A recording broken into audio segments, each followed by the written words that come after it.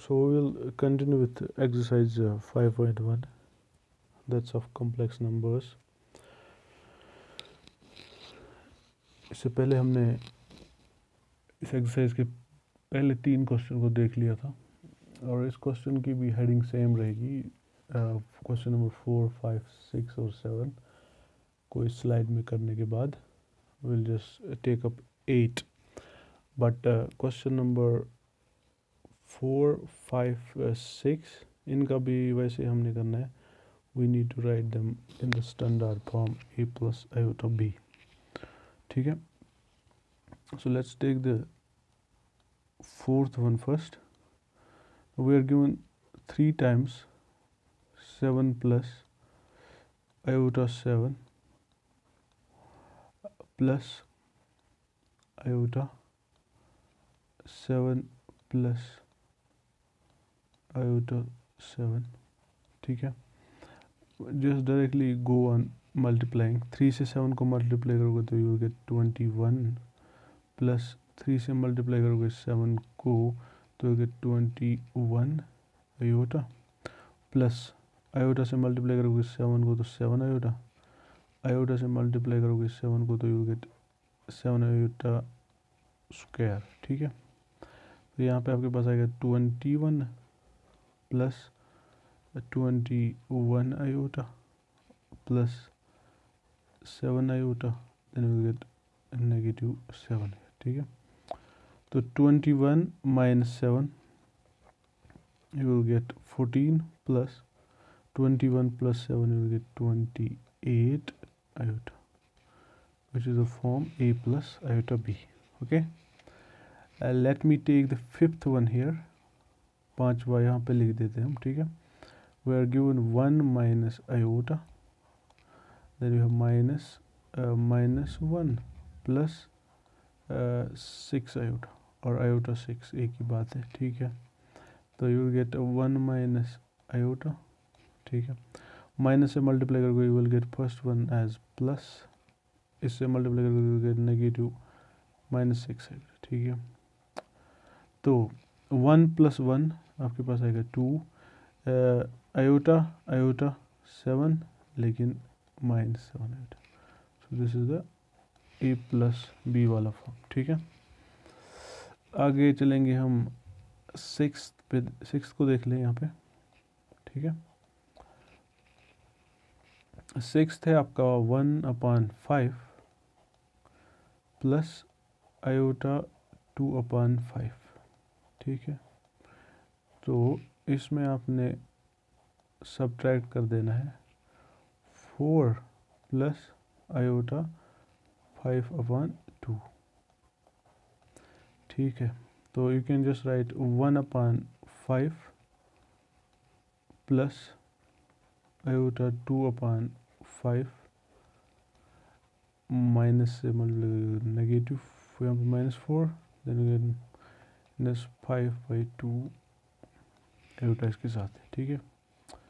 सो अब आप 1/5 लिख लो, माइनस लिख लो 4 प्लस इन और इनको क्लब कर लो, यू विल गेट आयोटा। तो आपके पास बचेगा 2/5, ठीक है, -5/2। सिंप्लीफाई कर लो, यहाँ पे आपके पास आएगा 1 - 20 अपान में 5 प्लस आयोटा 2 2 are 4, 5 5 25, 5 2 are 10, ठीक। तो आगे यहाँ पे आपके पास आएगा -19/5 प्लस यहाँ पे बचेगा 21/10 और ये रहेगा आयोटा के साथ, ठीक है। So the final answer will be -19/5 and then you will get 21/10 iota. So this is your part number 6. The part number 7 करूँगा मैं, लेकिन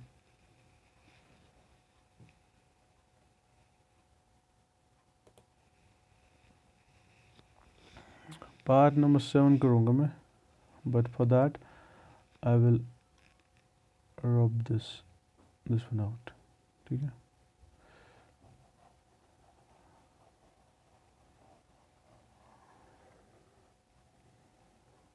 यहाँ पे थोड़ी सी जगह बना के हम कर लेंगे इसको। This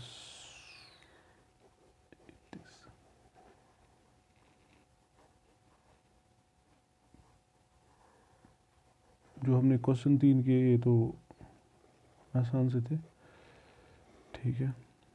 just the multiplication, scale of multiplication of complex number, addition of complex number, ठीक है। इसको भी रब कर रहा हूँ मैं।